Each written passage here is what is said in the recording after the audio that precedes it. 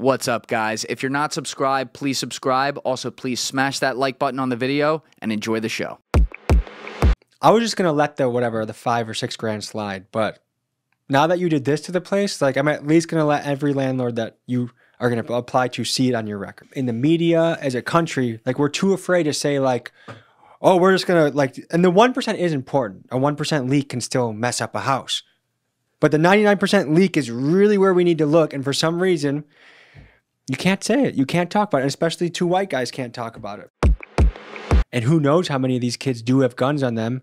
And it's like, how is a kid supposed to learn in a place like this? Yeah, they're set up. They're set up to fail. I mean, I think about that often. I'm almost like, is some of this by design?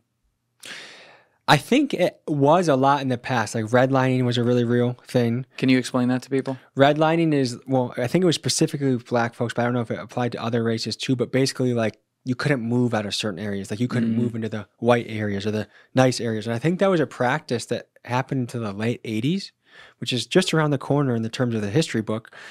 And so then people are stuck. And then like, let's take a Midwest town like Milwaukee or Flint or Detroit. A lot of those folks had their grandparents now were doing well. They were middle class. They worked at the factory. They worked at the plant. All those jobs went overseas to China, Mexico. And all of a sudden, there's literally no jobs except for fast food work. Or if you want to do, like the most popular jobs in Milwaukee in the hood right now are adult home health care. So someone's grandpa that is poor lives on Medicaid. And then there's a house that, 3 or 4 of those guys stay and someone watched them around the clock. Or daycares. And most of those workers, I see the check stubs because they apply to the properties I have. They're doing $13 an hour, $14 an hour. Rent is skyrocketing. So even a piece of shit place, like Milwaukee there's a book called Evicted that was written about Milwaukee. It's like the slumlord. There's a lot of slumlord places in the country, but there's a lot of slumlords in Milwaukee.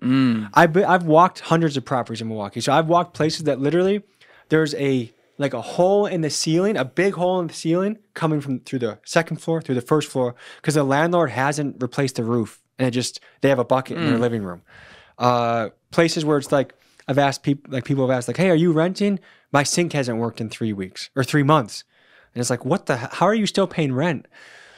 There's slumlords, but then there's also like, I've had really terrible tenants. I just paid $17K to renovate a place that some lady beat to shit in 6 months. How did she beat it to shit? She left I guess she left 3 dogs in there for like a week by themselves. Huh. So the carpet was ripped out. There was poop in every room.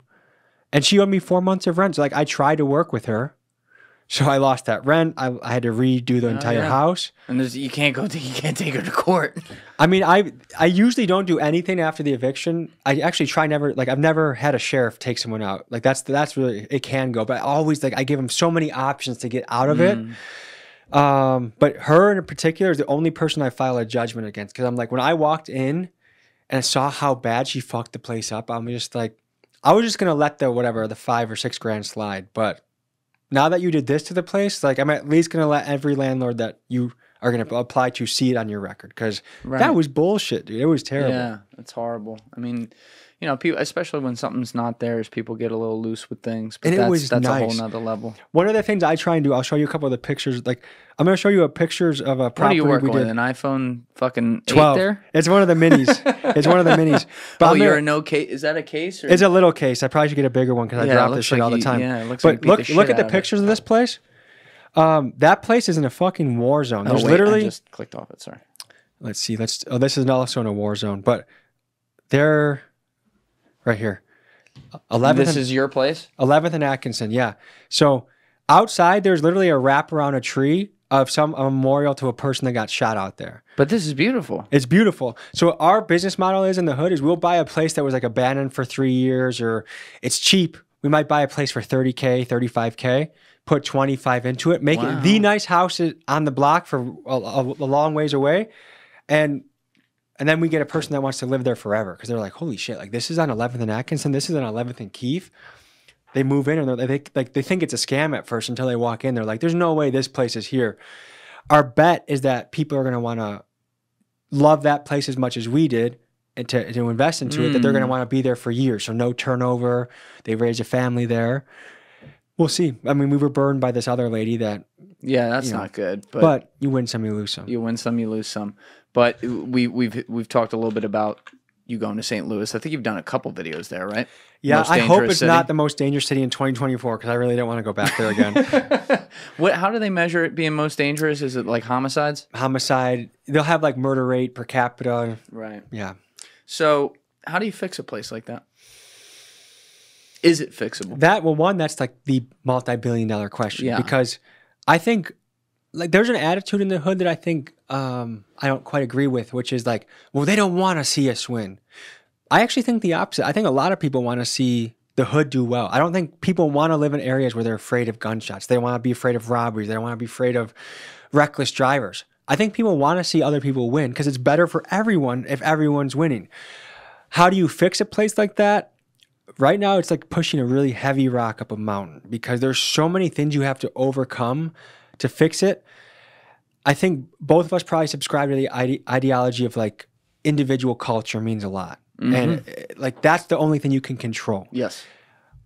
I think people have to have a little bit of different priorities. But let's just say, okay, we'll cover a few different areas. What can the government do? I don't think daddy government's ever going to fix anything, but if they can have a little bit of momentum be added, what I think they can do is recruit really good paying manufacturing jobs, plant jobs back to that area so that tons of people have high paying wages that they can eventually become homeowners or move out to a different area or at least stabilize an area because I'll reference that book Evicted again.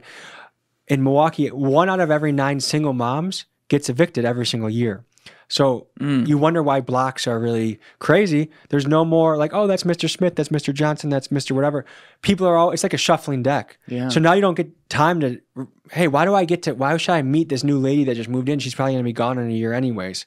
So now there's a lot more instability. So bring back really good jobs that people can be proud of, they can buy homes with, and they can be stable.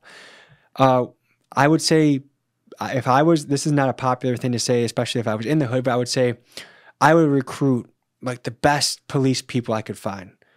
I'd make, and I'm not saying like the bruisers, but I'm saying people that aren't afraid and people that are going to hold people accountable. If you rob somebody, sorry, but you're going to get caught. If you kill somebody, the homicide solve rate in a city like Milwaukee, I think is like 40%. 40%. Chicago, I think it's like 30. Guys, if you're still watching this video and you haven't yet hit that subscribe button, please take 2 seconds and go hit it right now. Thank you.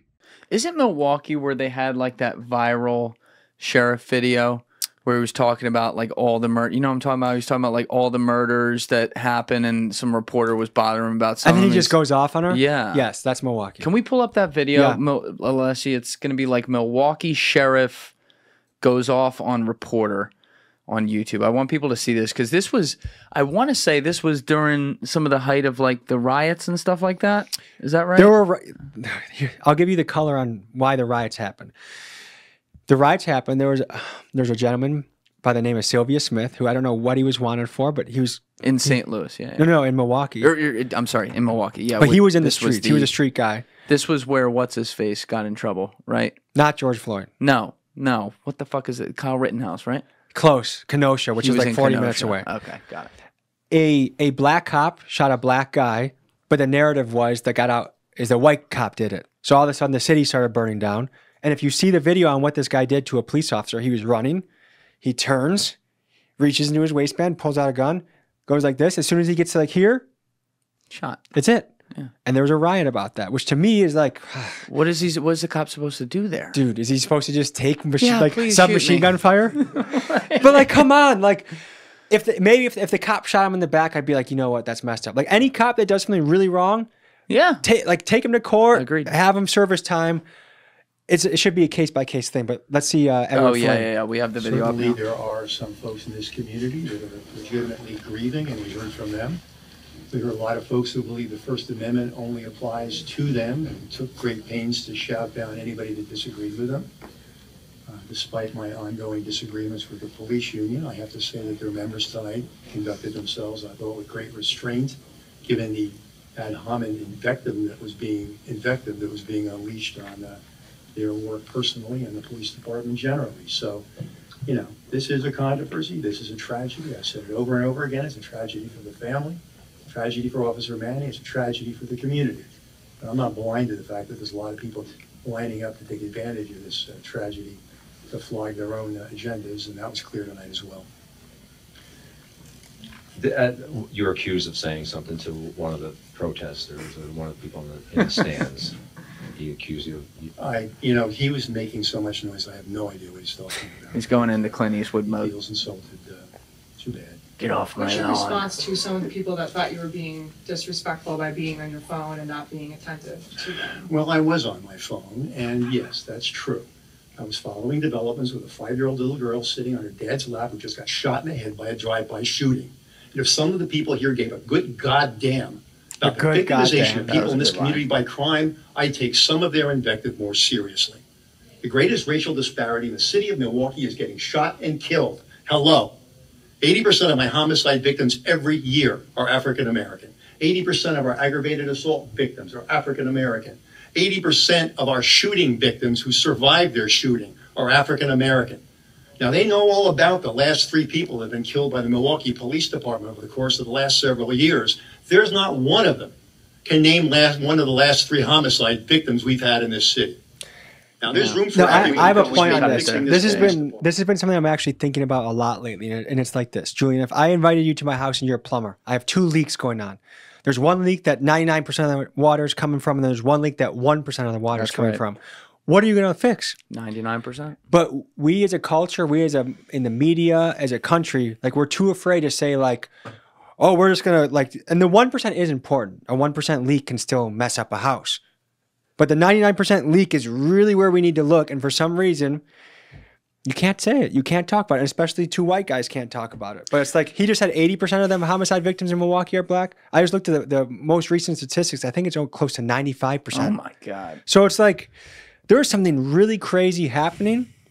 And until we're comfortable looking at it in the mirror and saying what's going on and coming up with real solutions rather than just putting our pronouns in our emails. That's right. We're going to be in the same position, if not worse, years to come. It feels like there's an incentive for teams. We talk about this with different guests on the podcast all the time. It always comes up. But, the profit is in the disparity of opinions.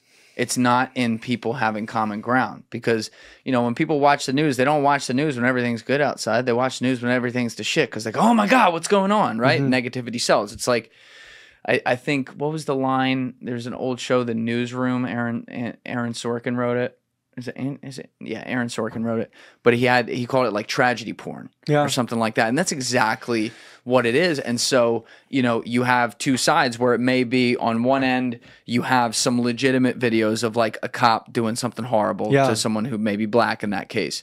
And yeah, like you said, they should be prosecuted the whole bit and we should give it attention. Yeah. On the other end, we have maybe like an epidemic of homicides that could be occurring in place X or place Y. And that should be given the same attention. But the media sells on the old like Stalin quote of the tragedy of one death over the statistic of many. I think part of it though is like the injustice of being killed by a cop is so much worse than like a street dude killing a street dude because it's like, wait, you're the ones we're supposed to trust. You're the ones that are supposed to actually help justice. So when you do it, it's like 100 times worse than when some other guy does it. So like part of me does understand, and there still are cases that I can't believe the cop never got in trouble. Like in New York, I believe it was the guy that got choked to death, Eric Garner, for selling cigarettes. That was so bad. He was selling cigarettes, and the cops killed him, and nothing happened to any of the cops. So I think, especially in the black community, it's like you look at time after time after time where these high-profile cases, and nothing happens to the cops, and it's just like, well, what the hell? I thought I was an American too. Yeah. You also have a pendulum too. Yeah. Right? So you go... you get a Giuliani Bloomberg, right? You're going to move to de Blasio after that. And then the pendulum will swing back and forth. So you can never really get it like right here where there's a good balance. It always swings hard one way or the other because when it's swinging one way, that creates people more pissed off. That's why whenever there's a president of, Democrat or Republican in office, the other side gets the most noise because they're not in power and they get the leverage to be like, fuck the man. You know what I mean? That always happens. You look at every president since... Thank you for watching the video, guys. If you haven't already subscribed, please smash that subscribe button and check out this clip's full podcast episode by clicking here or in the description below.